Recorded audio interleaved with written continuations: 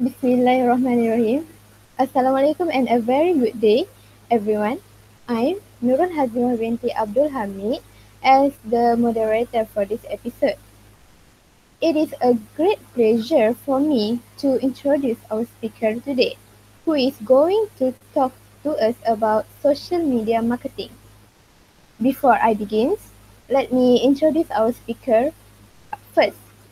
Her name is Nur Hazwani binti Abu Sama, a student from Bachelor of Science, Agribusiness, and currently in second year.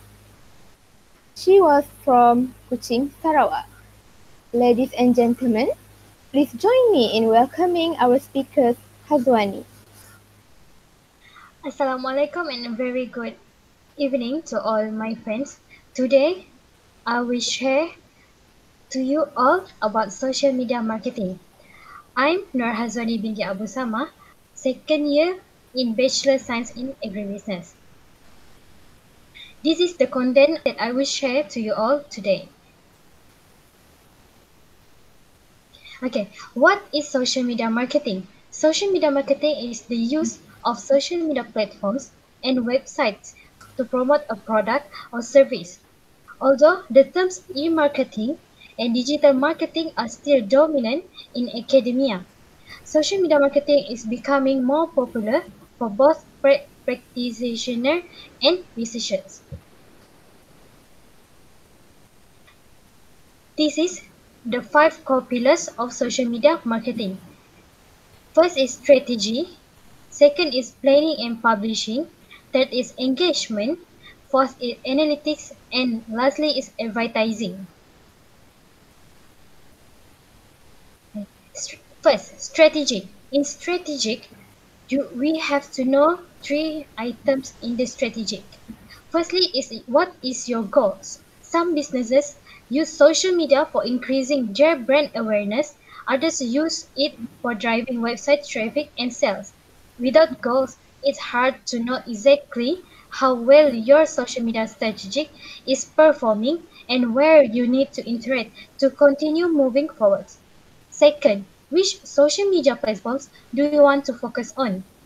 The major social media platforms are Facebook, Instagram, Twitter, and also YouTube. There are also smaller and up-and-coming platforms such as Tumblr and TikTok, and also social media messaging such as Messenger and WhatsApp. Lastly, in strategic is what type of content will attract the audience. It is in image, videos, or links. Example, for a fitness apparel and accessories brand Adidas. A goal of its target audience might be to stay up to date with the latest fitness gears. In the case, it can share its latest products on its social media profiles. Next. Second, planning and publishing. Publishing to social media is as simple as sharing a blog post, an image, or a video on a social media platform. To ensure that you are maximizing your reach on social media, you need to publish great content that your audience likes at the right timing and frequency. This is the example of some of the planning and publishing is LinkedIn, Facebook, Instagram, and YouTube. For example, YouTube. Most viewers watch YouTube on weekends, so post on Saturday and Sunday around 9 a.m. to 11 a.m. Second, during workdays in YouTube, will you will post it on 12 p.m. until 4 p.m. Third, engagement. As your business and social media following grow, conversation about your brand will also increase. People will comment on your social media posts, tag you in their social media post, or message you directly. For example, Keyhole. Rather than finding individual mention of your brand, Keyhole provides trends, insight, and analysis of your preferred hashtag, keywords, or accounts. This makes it better for gathering data and reporting results then replying your social media mention.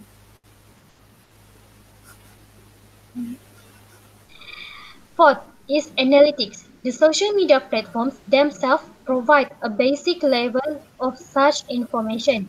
To get more in-depth analytics information or to easily compare across social media platforms, you can use the wide range of social media analytics tools available. For example, Instagram Insight, Facebook Insight, Twitter Analytics, and Google Analytics. For Google Analytics is free. This Google Analytics is to build for analyzing website traffic down to the last detail.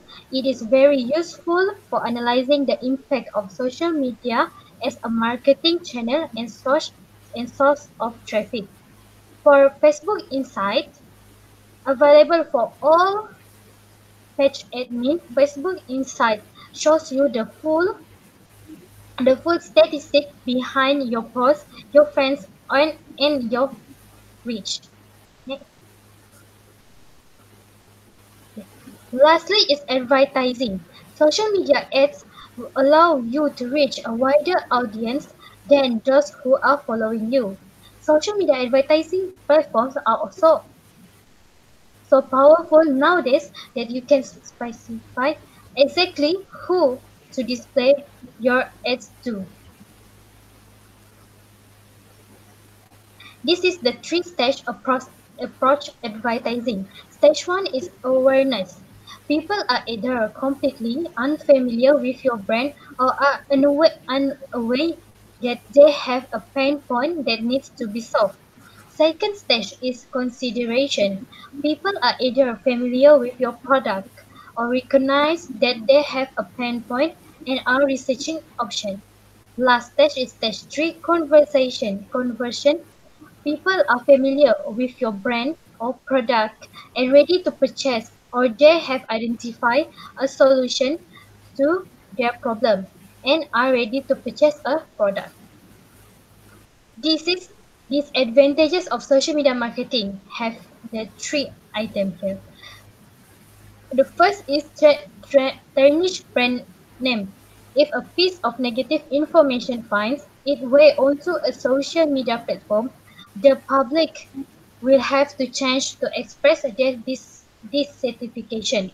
This will tarnish your product name and deter potential customers from establishing relationship and doing business with the brand.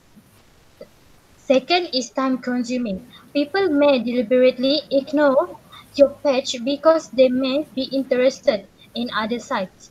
To get them to appreciate and share your post may have to take a time. Lastly, in disadvantages, slow return in investment. Social media marketing is very long-term investment.